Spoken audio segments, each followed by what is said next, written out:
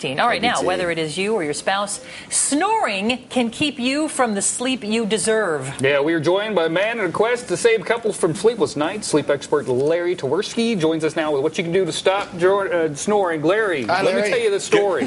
I knew I had a snoring problem when my neighbor next door said to me one night, I didn't know you had a dog. And I'm like, what are you talking about? And he says, I heard it barking and growling all night long. Oh, my God. I have a cat. It was me snoring. That's how bad it is. I've heard that so often, I can't tell you. We get calls all day long on when I hear snoring, and they tell me all these stories that I don't think they'd even tell their family and friends, but their family and friends always know it already. Well, snoring isn't just about the other person not being able to sleep because it's loud. It's also a health issue. It can be very dangerous if you snore if you're a severe snorer. Absolutely. There's something called sleep apnea, which is when you stop breathing. So snoring is the start of the airwave closing. Sleep apnea is a total closure. When you have sleep apnea, it causes a lot of medical issues. And causes bad the heart.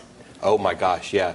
It causes the heart to not get into cardiac recovery. There's a lot of things that it could cause problems with, and it creates major health issues. What is all the stuff you have brought? We love us a good device here on Good Day Sacramento. Well, so good device. You have stuff you can show us. Well, this is the first one. To prevent snoring?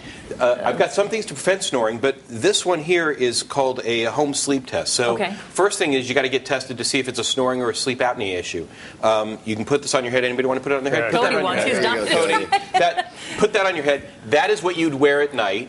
And what that would do is it allows you to... Cody, you don't know where those have been. Oh, we do know where those have been, but Cody, keep wearing it. So what you would do, Cody, is you'd take that, you'd hit the button, you'd go to sleep or not sleep, and it would tell you how many times you stop breathing at night. Wow. You do that in the comfort of your own home. You can go to either one of our doctors or call your doctor and find that out. That's a great way to do it. But that will tell you if you have a medical issue or if it's just an annoying issue. An annoying issue. And that will... Put that over your eyes. You look like... put that... You look like Geordi from Star Trek.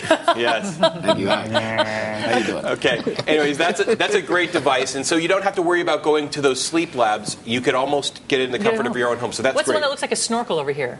This is if you get tested. This is called a CPAP machine. And hey, Don, why don't you put that one on? Oh, hey, thank you. You put that one on for a minute. Marianne, I'm going to give you something small.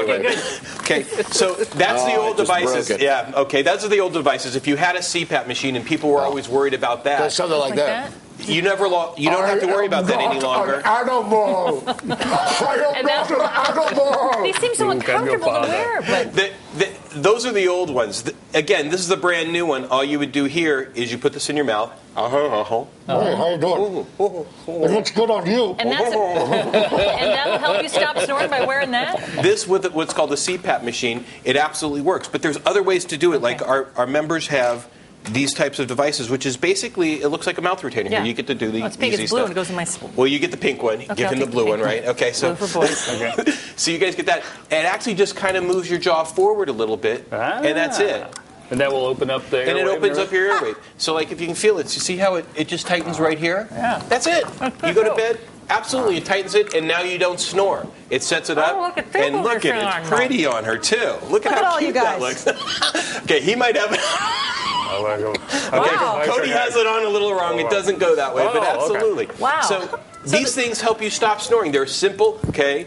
They're easy to do, and absolutely available by dentists who are part of the Academy of Dental Sleep Medicine. Our members at 1-800-SNORING.